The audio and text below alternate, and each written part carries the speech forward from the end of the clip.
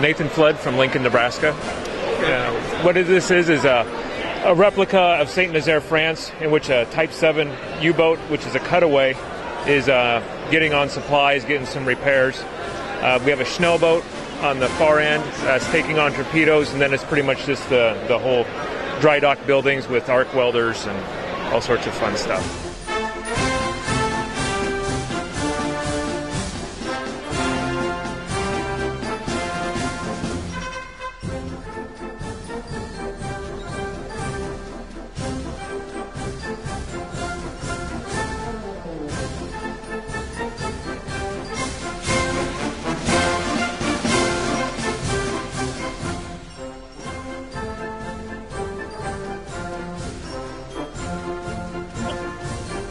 We'll start off with the engine room on the Type 7. It's two-man diesel engines with the rods that are coming out of the top. And then here we have a common question is why there's chicken legs in the restroom. They actually had two restrooms on a Type 7. The one that was next to the galley was used to hold supplies. So that's why we have the chicken legs. I was going to put bread in, but it covered up the toilet. Yeah. So we just went ahead and went away from that. And the control room's one of my favorites. It's a lot of fun putting in all the gadgets, the dials, the gears, and all that type of stuff. And the life lights actually will light up certain bricks where some of the 1x1 gauges are thinner, and if you put a light behind them, they show through. So you can see it in the engine room on the electrical motors. You can see the gears. Yeah, that's neat. And this we have, the arc welder inside the machine shed. We actually have an arc welder inside of the floodgate, and the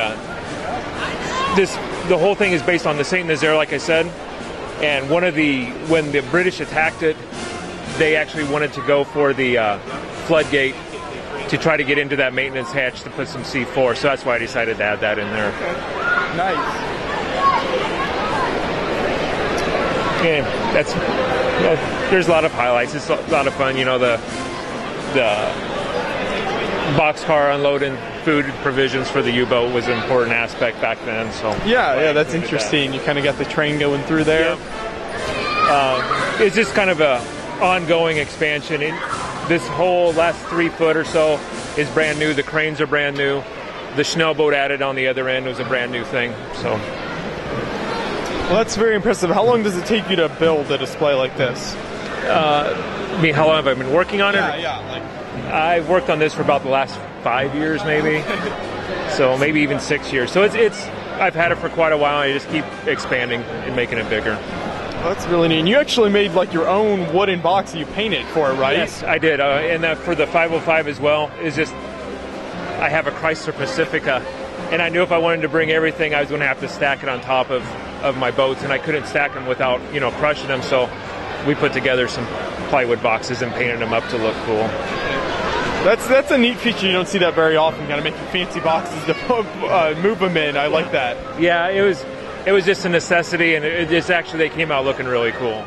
The U-505, which is on display at the Museum of Science and Industry here in Chicago, it's a Type 9 U-boat in which, my batteries are wearing dead, but has working dive planes, working propellers, slow propellers right now.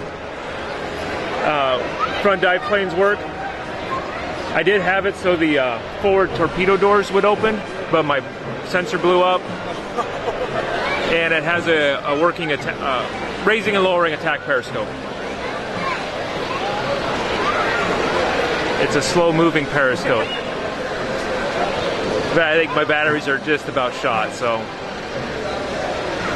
That's very, very impressive. You don't see moving parts like that very often. That put up a periscope or something like that. I like that.